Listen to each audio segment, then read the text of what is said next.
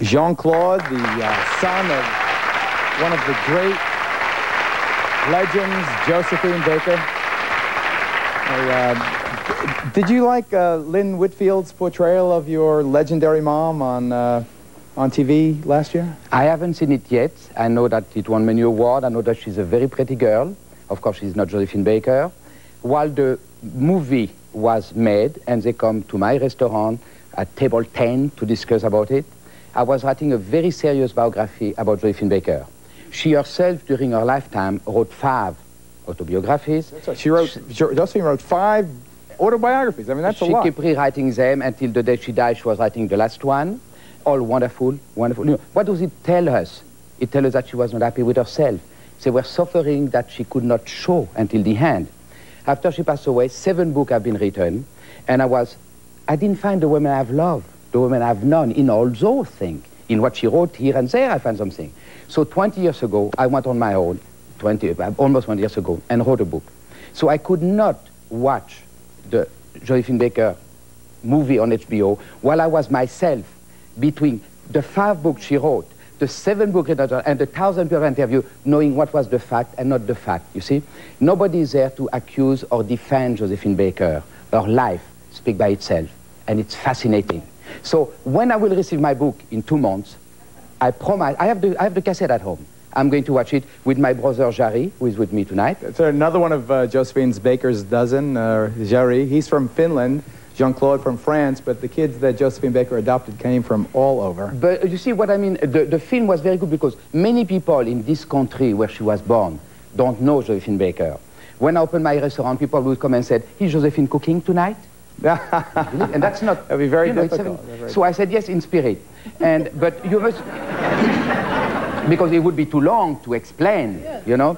But what I want to say, I am not blaming America. She left in 1925 when this country hadn't found peace between colored people and white people. You know, I'm not blaming anyone. That's time, that's history.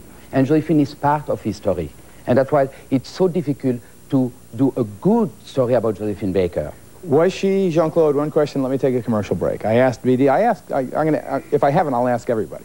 Was she, now she's preoccupied, now she's the toast of Paris, now she is probably the most captivating entertainer in all of Europe during her heyday. Was she also a good mother? Well, you have to ask my brother too. All those show business people are the same. We are all the same. As soon as you are famous, you are divided between your audience, between your reader, if you have a famous writer, or just like you, monsieur, between your audience here, you know? So, yes, when they're at home 5 minutes, they may be a good father or a good mother. But the rest of the time, they are thinking of a new role, of a new book, and that. So, they are not people like normal people that we are. And I'm not blaming them, that's normal. I'm sure in all the time it was like that. How can they be 100% dedicated and good parents when million people want them? Good point. Chez Josephine is Jean-Claude's restaurant. Stop by when you're in town. We'll be right back with the... Yeah, I have a question for Josephine Baker's son. Jean-Claude. With her... Jean-Claude. With her being such a sex symbol and a pioneer of a sexual revolution with her banana dance and stuff, did that have any impact on your feelings towards a sexual relation? Did it cause you to become like squeamish or closeted or anything like that?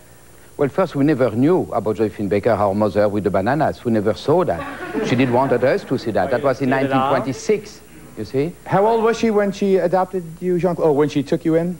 She was close to 50 years old when she decided to become the universal mother after having many, many reincarnations. You know, like everyone, she was a young girl.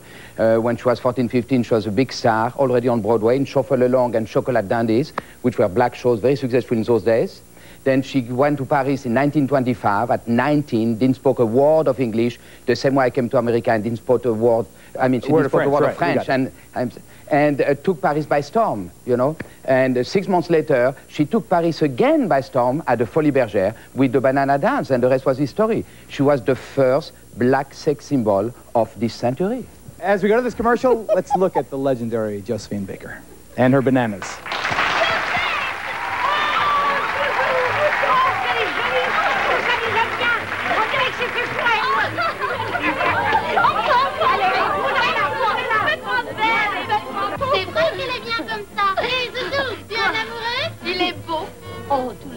Don't pull.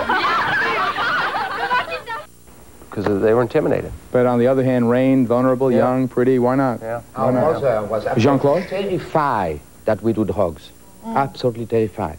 She sometimes suspected one of them. You know, I'm the older, so she said, go to him, and I'm sure he's doing drugs. She was absolutely panicking.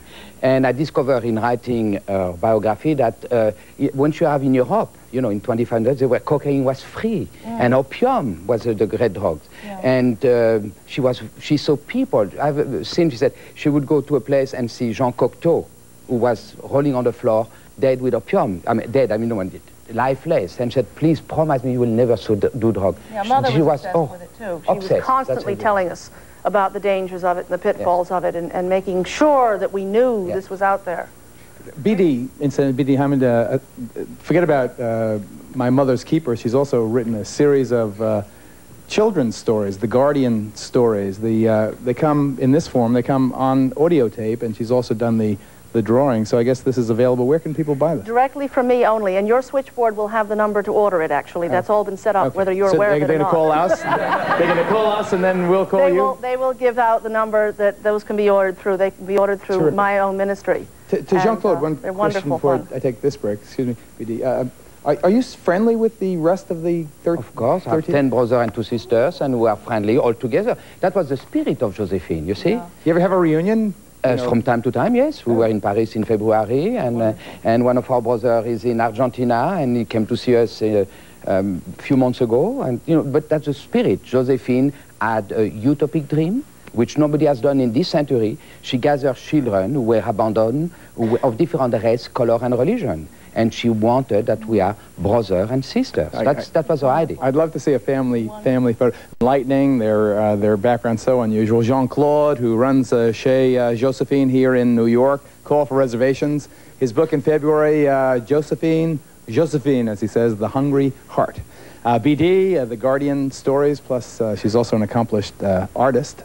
You can catch her work. Tony's running the National Indian Gaming Commission, so when the tribe is opening a casino near you, you're going to have Tony Hope around. Stephen, what's the name of that track again? Turfway Park Racetrack in Kentucky, home of thoroughbred racing. Oh, in Lexington or? No, we're north, up closer to Cincinnati. Oh, we'll look for you there. And Rain, we'll look for the Fresh Prince meets the Golden Girls. And the Hook Players, and yeah. And the Hook Players. Thank you so much. Good luck to all you. Thanks for being here. Thanks for watching, folks. We'll see you next time. Bye-bye.